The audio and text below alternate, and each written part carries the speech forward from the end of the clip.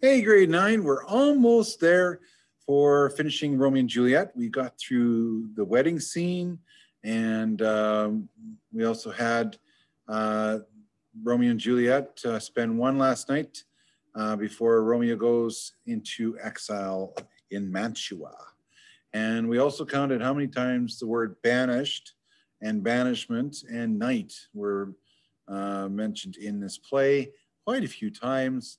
Of course, Juliet is day and Romeo is night. And so we talked about a little bit of mythology there too, day chasing night and night chasing day.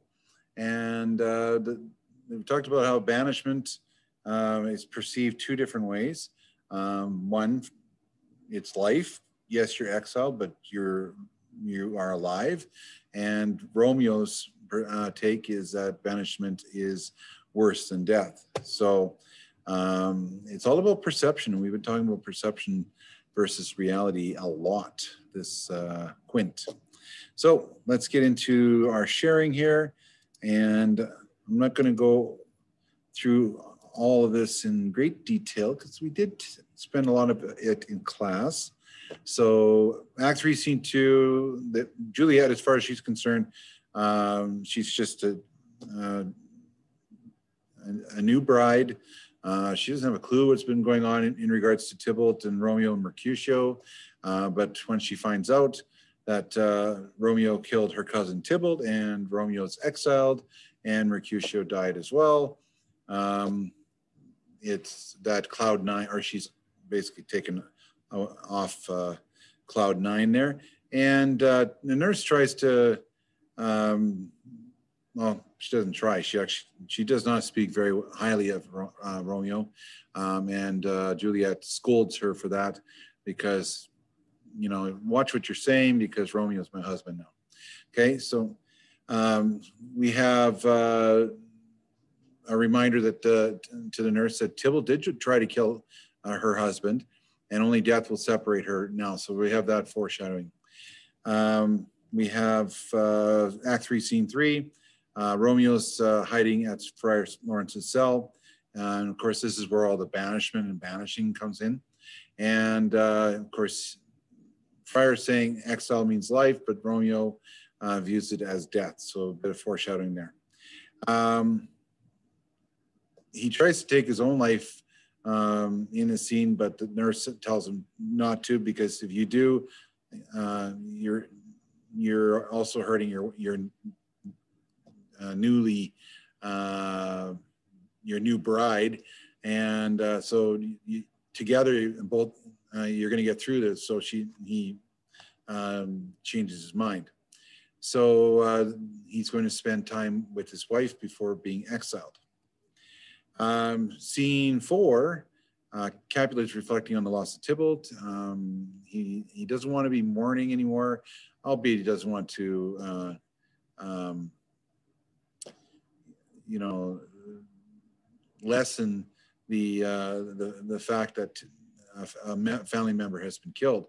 But at the same time, he wants this business arrangement to go through, so he pushes to have Juliet married off to Paris on Thursday. So if the play started on Monday, I believe, there's 2 days, or Sunday and then Monday, then there's 2 days of mourning, and then you have your wedding on Thursday.